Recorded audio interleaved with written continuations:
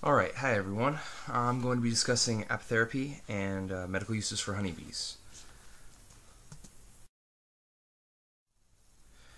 So apitherapy is practice that encompasses medicinal use of all bee products, with the most common procedure being bee venom therapy, or BVT.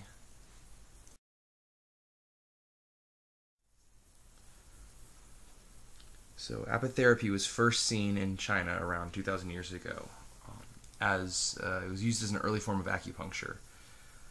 Bees were also used to make ointments by the Egyptians, and in 1888, the Austrian physician Philip Terek published one of the first clinical trials, but it wasn't until closer to the new millennium before clinical trials became more common due to the increased anecdotal evidence by people who had tried the therapy and claimed success.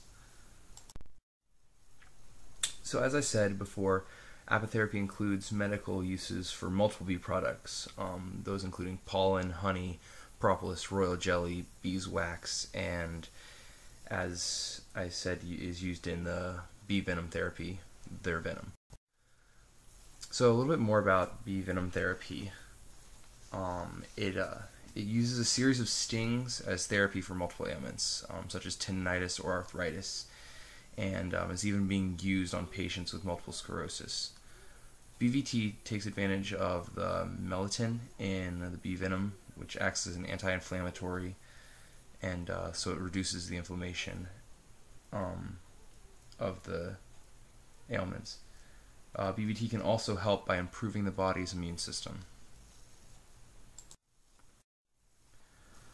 So bee venom therapy is usually done by the person themselves, although sometimes the person may opt for a certified practitioner, though insurance rarely covers the cost of the treatment by a practitioner. So how BVT is done is that the bee is picked up using a pair of tweezers and held against the skin until it stings.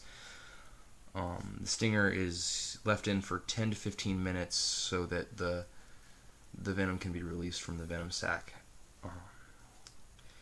Bee venom can also be administered in BVT through a shot, and then just injected into the area that is being treated.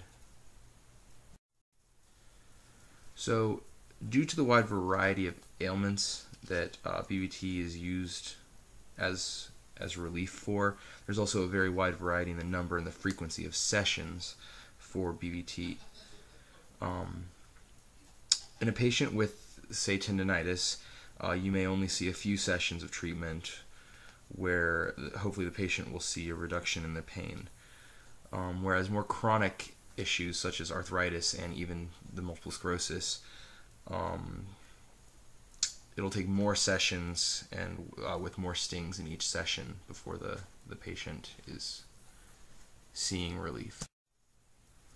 So here we see a practitioner administering BVT on a patient, presumably having some sort of issue with his knees. So if you want to see a video of BVT being performed, there is a link in the description of a practitioner administering BVT on a patient during the Martha Stewart show that I'll link you to in the description of the video. There's also a question down there for you to answer. Thanks everyone. Bye.